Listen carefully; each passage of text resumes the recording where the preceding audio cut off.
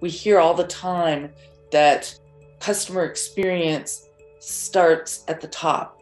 I'm a top-down, bottom-up person, that as an employee, I have a responsibility. As a C-suite leader, I have a responsibility. It's not one person's thing. Responsibility. We're all in this together.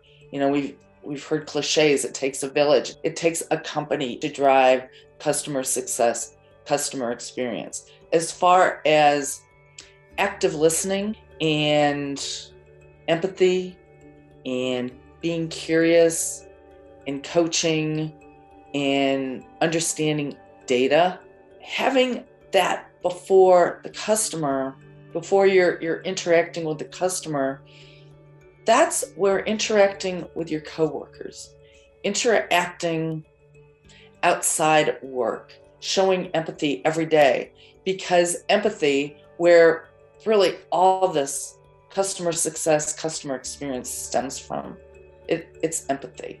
Empathy is a muscle. And if we want to be strong, we can't just say, I'm going to be strong today.